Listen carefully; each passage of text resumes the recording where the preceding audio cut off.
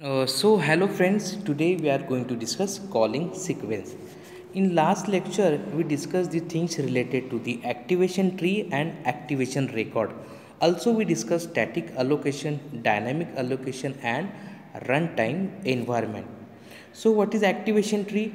Activation of the procedure or function which is to be shown with the help of the hierarchical structure. And what is activation record? It that record maintain the information of that procedures, temporary saved machine status, control link, access link, etc., etc. Now calling sequence. Okay, suppose we have the function void get data and put data. Okay, and in void get data there is another two functions are there available, get data 1 and get data 2. Whenever the function call for void get data, at that time it go for void get data 1 or also go for void get data 2, and then control is written to the where the program is called. Now next void put data is called. So just is this way calling sequence which is to be performed.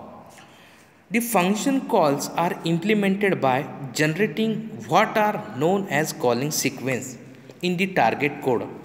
A calling sequence allocates an activation record and enter information into the its field. A return sequence restores the state of the machine so that the calling procedure can continue the execution. The following figure shows the snapshot of the runtime stack as the control passes through the activation tree. Okay, so let's discuss these things. Okay, yes, this is the diagram. Suppose we have the function main, in that we have the two procedure, that is R and Q. So R is left of the Q, that's why Q R is the parent node for the Q function, because its termination before the Q function or starting of the Q. Here the Q has also called for P, and also Q has different nested function, that is P, Q and another functions. Okay. Now calling sequence. Position in activation tree, that is main, activation record, that is maintained in main, and remark is this is the frame for the main. Now activation tree passes from main to R. Okay. Now the how we are going to show, that is here the runtime environment operating system shows the information for the R. So R is activated or what we can say, that R is activated or that function is called. Now next R has been pop up. Why we say that R is the parent node or parent function for Q?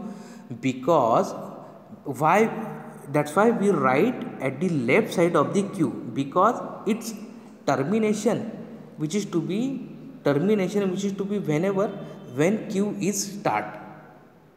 That's why this is the parent for Q procedure. And now here the R is activated and its task is over. That's why which is to be retried or pop up from that string. And here what we are going to add, now we are pushed Q1 comma Q into the stack. Now next control, now now this. Okay, so here P1 comma 3, Q1 comma 0 and Q2 comma 3, these are the parameter which is to be changed according to the time. So now these are the things which are related to the different function, and finally control is returned to the 1 comma 3, because this is the last calling function.